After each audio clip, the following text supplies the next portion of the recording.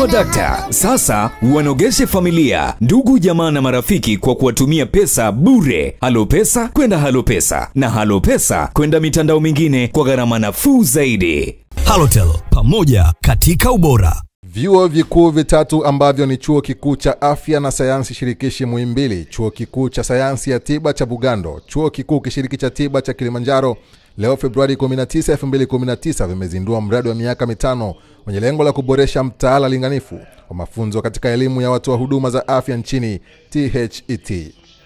Katika mradi huo vyuo hivyo vimeshirikiana na Muhas kwa kushirikiana na Chuo Kikuu cha California na Duke vya nchini Marekani. Akizungumzia mradi huo, Profesa Efata Kaya ambaye ni kiongozi wa mradi amesema kuwa lengo lake ni kuanzisha mtaala linganifu utakaowafanya wahitimu kutoka katika vyuo vyote vya afya nchini kuwa na uelewa, weledi na ujuzi unaolingana.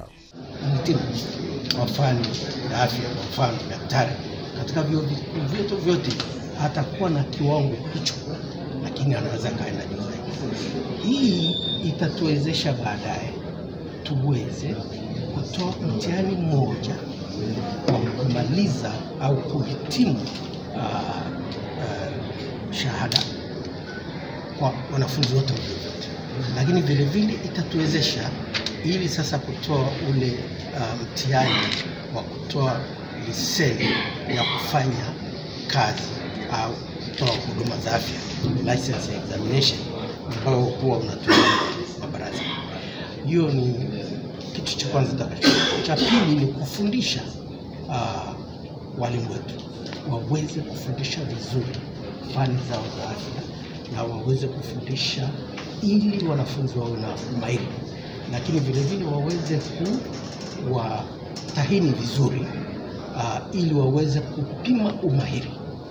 Na ya tatu ambayo tutafanya ni kuleta sasa elimu mpya hii ya tehama katika ufundishaji ili tuweze kufundisha vizuri zaidi. Na nyingine ambayo tutafanya ni kuanza sasa kuongea na wadau, kwa na vikao vya mara kwa mara kuanzia sasa, kuanzia wiki hii. Kesho kutwa tutakuwa na mkutano wa wadau wote wa elimu za fani za afya. Tutakuwa tunakaa nao mara kwa mara ili tuweze kupata maoni yao jinsi ya kuboresha huduma za afya, lakini vile vile kutoa elimu ya afya, na lengo likiwa ni kuboresha utoaji wa huduma za afya wenye ubora wakati wanapohitimu. Katika kuongea na wadau, vile vile watatueleza mapungufu yanayoonyesha wakati wahitimu wetu wako kwenye kazi zao.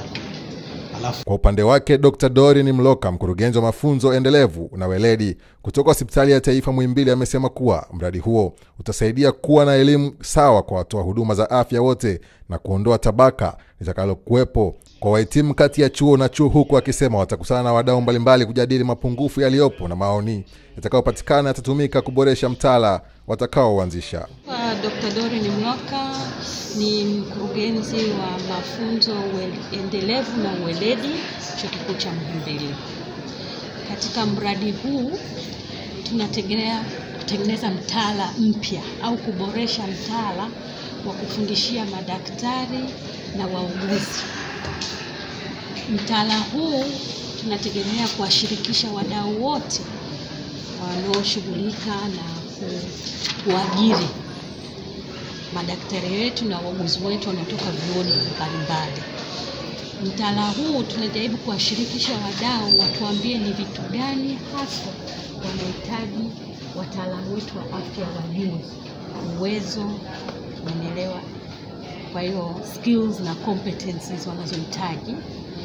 Kwa hiyo mtaala huu utatumika kutengeneza mtaala wa jumla utatumika na vyuo vikuu vyote vinavyofundisha fani za udaktari na uuguzi, na pia mtaala huu baadaye tutaboresha kama kiungo kubadilisha mitaala ya fani zingine za afya, famasia, uganga wa meno, maabara, ili waweze kufanya kazi mijini na vijijini waweze kupia, tukaanzisha kama baraza la madaktari Tanzania linavyopenda, kwamba tunatoa mtihani baada ya kufuzu masomo utawathibitisha viwango vya madaktari wetu. Kwa vyuo vyote vya Tanzania vinavyofundisha fani ya afya vitoe madaktari na wauguzi wenye viwango vinavyofanana. Saa hizi mitaala inatofautiana kutoka chuo hadi chuo, kwa hiyo hatuna uwezo wa kuthibitisha kwamba viwango viko tofauti. Ndio madhumuni ya huu mradi, kuboresha mitaala ili madaktari na manesi kutoka vyuoni waweze kufundisha, waweze kufanya kazi popote Tanzania kuhudumia Watanzania.